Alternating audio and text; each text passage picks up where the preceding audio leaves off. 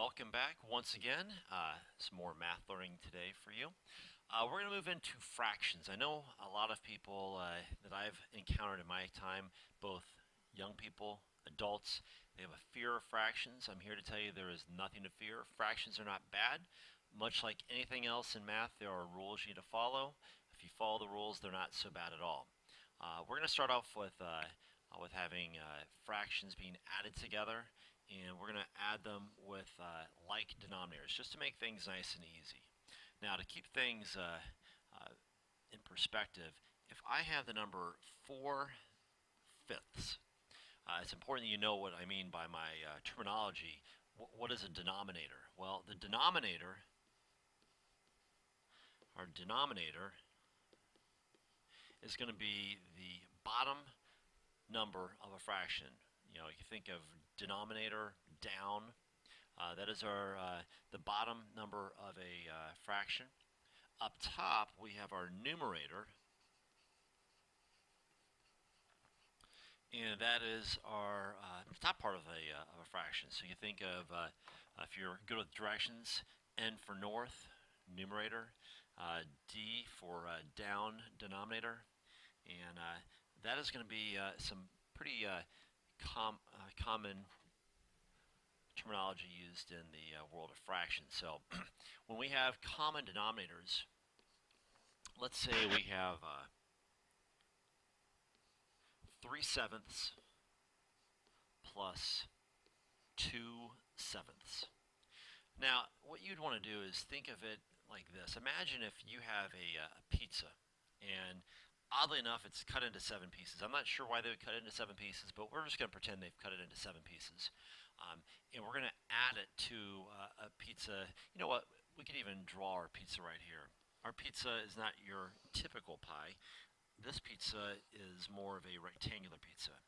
And so we have 1, 2, 3, 4, 5, 6, not very good, 7 pieces right here. Okay? So we have a total of 7 pieces. 1, 2, 3, 4, 5, 6, 7. And we'll say that I start off, I have 3 pieces of pizza. There's 1, 2, 3 pieces of pizza. And I'm going to add to this 2 more pieces of pizza. And I ask you, if I have 3/7 of a pizza and I add 2 more 7ths of the pizza, how much of the pizza, I don't know, maybe these are pieces of pizza I've taken away from the box. How much have I taken? Well, I've taken a total of 5 pieces out of the 7 that were there to begin with. I've taken 5/7 of the pizza. I've taken well over half of the pizza. That is basically when you have common denominators. And when you have common denominators, it makes it nice and neat, very easy.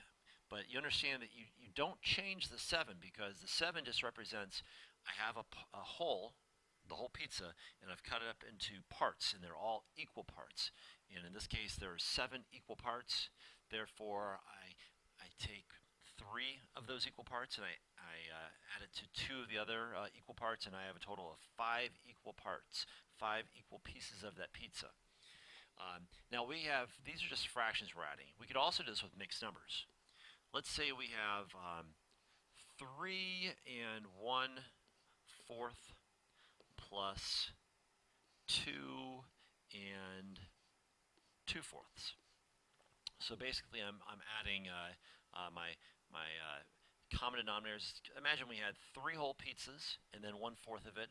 That was, let's say we're having a pizza party at our school, and between 2 classes. One class, they have 3 1/4 of a pizza left over. So 3 whole pizzas and 1/4 of a pizza left over. Then the class next door to them, they have 2 whole pizzas and then 2/4 of their pizza left. And so how am I going to add this? Well, I always suggest that when you are adding mixed numbers, you add them vertically, up and down. Do you have to? No.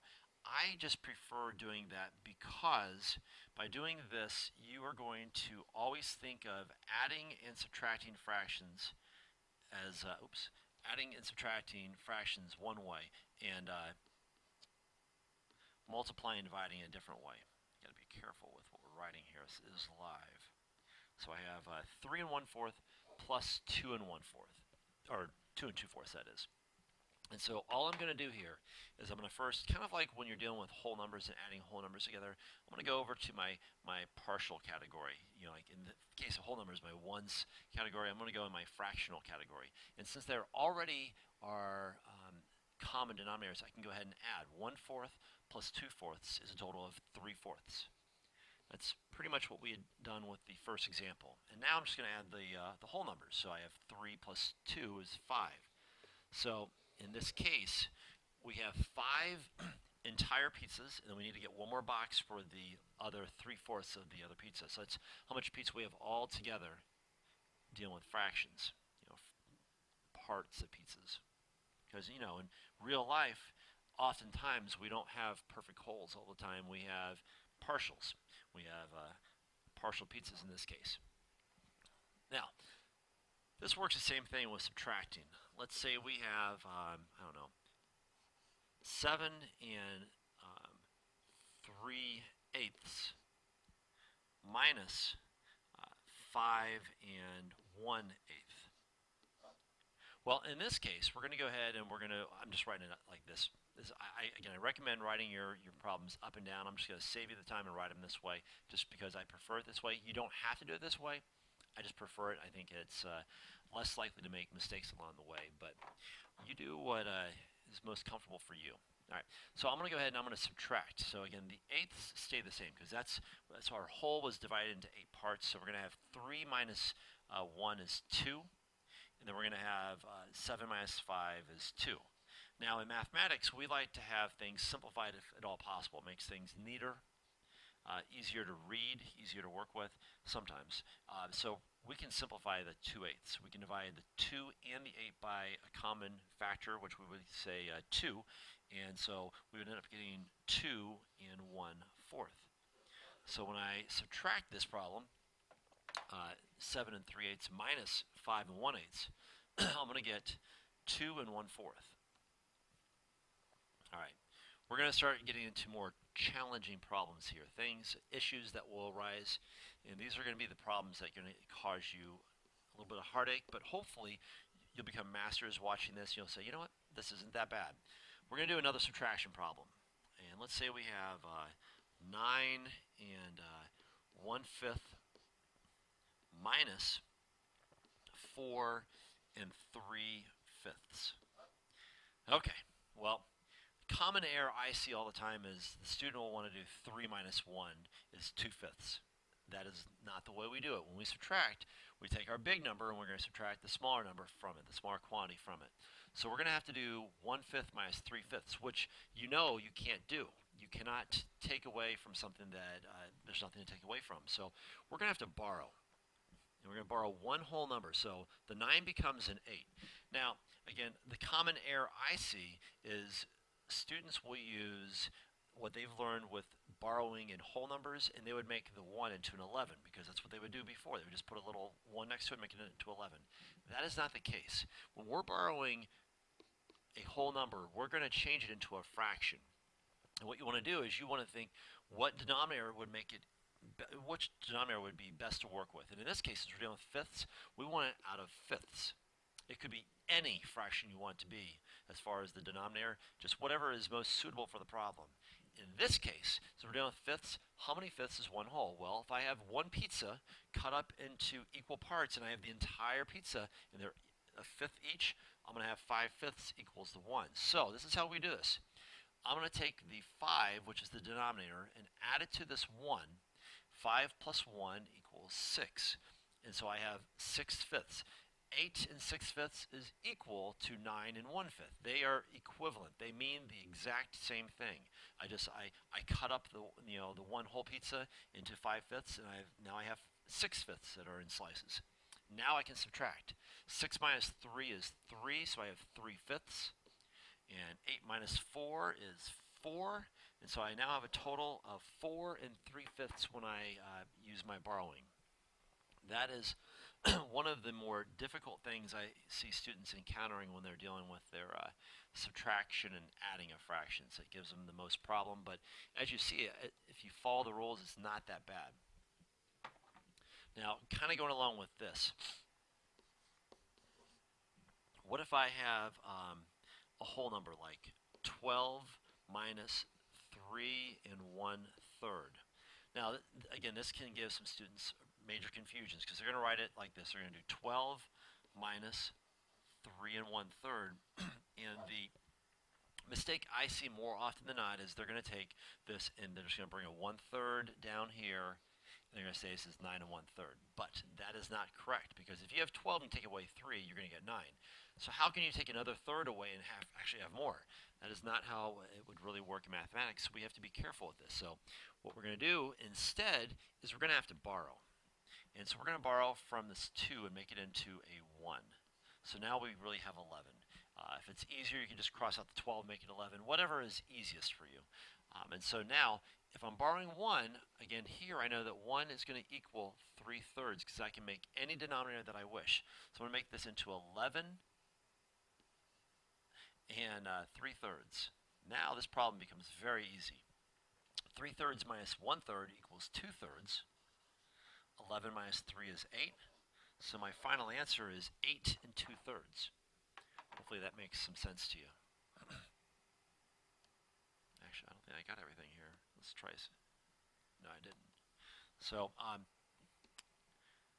next thing we're going to do is we're going to work on what happens when we are dealing with fractions, mixed numbers, that have different denominators, because that can be a bit of a problem. So let's say that I have 5 and 1/4 plus 3 and 2/3.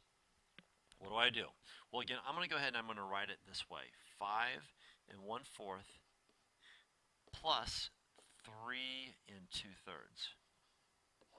Now, again, we're going to need to have a common denominator. So I'm going to go ahead and put equal signs over here, and I'm going to transfer the whole numbers. You don't have to, but I find that you tend to make more mistakes when you don't transfer the entire thing over. You forget about things. So this way you don't forget about anything, and it's going to be plus. Okay, let's not forget about that. And we need to find a common denominator. Maybe you've learned about finding the LCM, the least common multiple. Ways we can think of is, what is a multiple they have in common? And I'd like to have the smallest one, although it's not necessary to have the smallest one.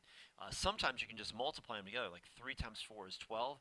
And you know what? In this case, 12 works. So we're going to put 12 for our denominator. Now this is the key. What do you multiply 3 by to get 12? Well, you multiply it by 4. If you multiply that by 4, you have to multiply the 2 by 4 also, and that gets you 8/12. You want to make sure that the fraction with the on the right is equal to the fraction to the left. So you don't have to show that work, but you know, in the beginning times, you may want to begin by doing this so you are not making avoidable errors. So in this one, 4 times what number equals 12? Well, it's 3. So I have to multiply this by 3, and so 1 times 3 is 3. 4 times 3 is 12. So now I can go ahead and begin my problem. I'm going to add. 3 plus 8 is 11 over 12. And then 5 plus 3 is 8. And I have 8 and 11/12. I'm going to do a few more problems. I know we're going kind of long today on the time, but there's so many possible scenarios. I think it's important that you see every possible one you can possibly think of. We have not looked at this type of addition problem. So we're going to go ahead and do, what if I have 5 and 3/4 plus 5 and, I don't know, 7/8. So in this case, if I was to multiply 4 by 8, I'd get 32, but I'm sure I can think of a denominator or a multiple that is smaller that is still common. And actually, you know what? 8. 8 times 1 is 8. 4 times 2 is 8. Therefore, I can use 8, which is perfect.